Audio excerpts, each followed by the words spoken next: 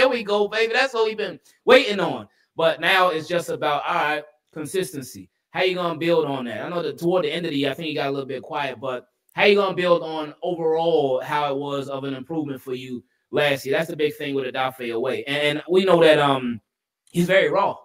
He's very, very raw. He just started playing football like a couple years before he went to college. So he ain't been playing that long. So there could be a lot of stuff that's still new for him, a lot of stuff that he's still learning, still understanding and whatnot. So, and when the Ravens selected him in the first round back in what, 2021? I think so. 2021, yeah, because it was Patrick Queen in 2020.